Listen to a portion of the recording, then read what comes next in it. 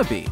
Often described as the only good co-op game, this simple card game will be a great test of how you and your friends communicate. Here are the stats. Let's get into it. You get 60 Hanabi cards, split into 6 suits: blue, green, rainbow, red, white, and yellow. Each of those suits is split into 3 1s, 2 2s, 2 3s, 2 4s, and 1 5. You also get 8 blue clock tokens to keep track of how much you can communicate, and 4 black fuse tokens to keep track of how good you even are at setting up fireworks. As a group, you must create a satisfactory firework display and wow your audience before the fuse goes off. We're professional pyrotechnicians here. We gotta set up. Place the blue clock tokens in a pile in the center of the play area. Stack the black fuse tokens in order, with the longest fuse on top and the explosion on the bottom. Shuffle the 50 non-rainbow cards into a face-down deck. I'll explain how to use the rainbow cards in advanced play later. Deal the starting hands. 5 each for 2 or 3 players, 4 each for 4 or 5 players. Keep in mind, at no point in the game will you ever look at your own hand.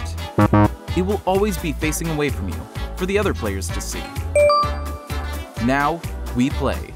Starting with the player with the most colorful clothing and continuing clockwise, each player must take one, and only one, action. They cannot choose to pass. They may give one piece of information, discard a card, sight unseen, or play a card, sight unseen. Continue like this over and over until when the last card is drawn, the last firework is played, or the last black token is removed.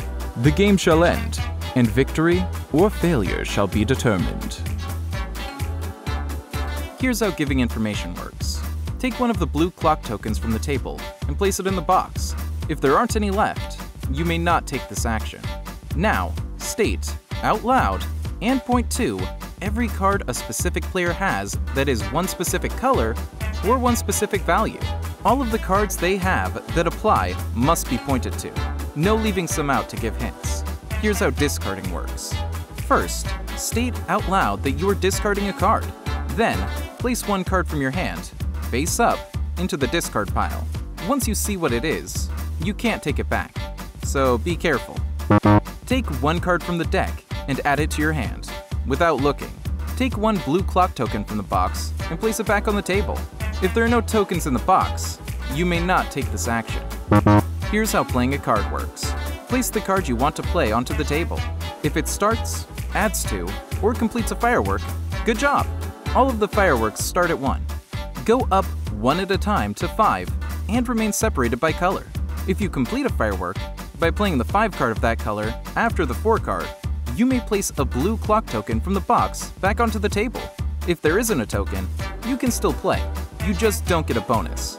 If the card you placed didn't start, add to, or finish a firework, you must discard the card instead and place the top black token to the box. Regardless of success, take one card from the deck, sight unseen, and add it to your hand.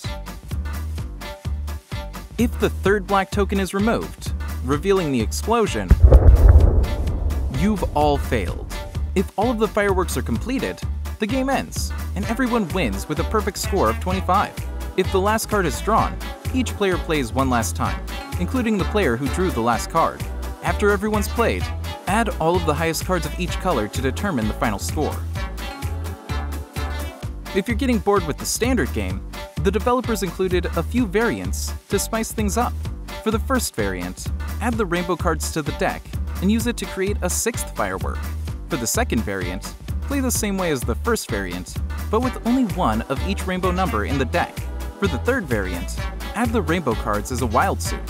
When giving information, the rainbow cards count as all colors and must be included when talking about any other color. However, you cannot point out the rainbow cards themselves by color.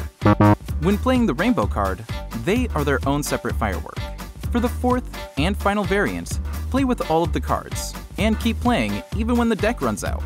The game only ends when the firework display is perfect, all of the fuses are blown, or a card is discarded that prevents the firework display from being finished.